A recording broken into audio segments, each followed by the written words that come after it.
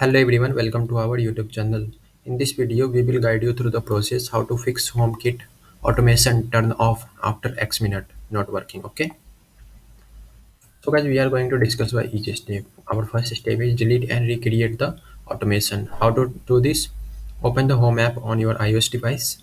Tap on the Automation tab at the bottom of the screen, and then find the automation you want to delete and tap on it to open its setting. After this, scroll down and tap on the delete automation at the bottom of your screen, and then confirm the deletion by tapping on the delete. Okay. To recreate the automation, tap on the plus icon in the top right corner. Choose add automation to follow the prompt and test the new automation to ensure it's working as intended. Okay. So as our second step is convert to shortcut. Open the Home app on your iOS device. Navigate to the automation tab at the bottom, and then select the automation you want to convert to a shortcut. Scroll down and tap on convert to shortcut. The visual shortcut editor will open, allow you customize the automation using the shortcut action. After editing, tap on the done to save your changes. While our third step is ensure your device is set up as a home hub. For HomePod, open the Home app on your iOS device. Tap on the home icon or user profile picture in the upper left corner. Look under Home Hub to see if your HomePod is listed as connected. If it is, it should be functioning as a home hub. Okay. For Apple TV, go to Setting app on your Apple TV, navigate to Account, and then select iCloud. Check to see if HomeKit is listed as connected. If isn't, your Apple TV is not set up as a home hub. Okay. For iPad, open the Setting app on your iPad. Scroll down and tap onto the Home. Ensure that your use this iPad as a home hub option is toggled on.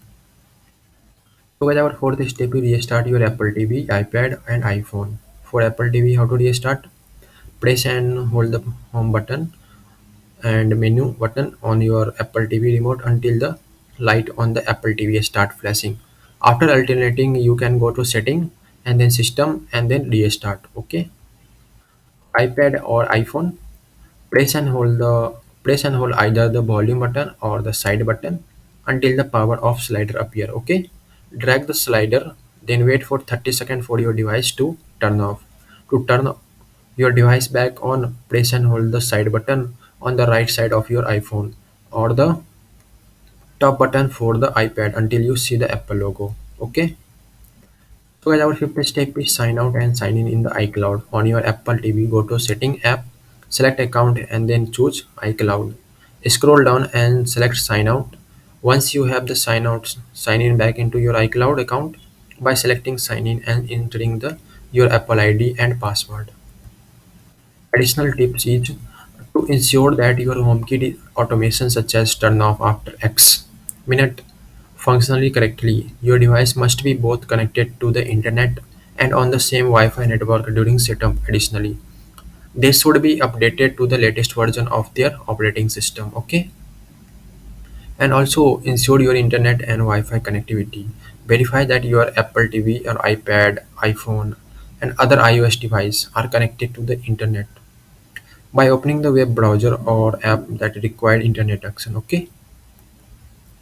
Make sure all the devices are connected to the same Wi-Fi network. You can check the Wi-Fi network on iOS device in the setting under the Wi-Fi. Okay. And also update the latest version of your tvOS or iOS. On Apple TV, go to setting, then system, then software update, and select software update. Okay. If update is available, then you can update now. Okay. For iPhone or iPad, go to setting, then general, then software update. Is if update is available, then download and install. Okay. So this is our all step. Thanks guys.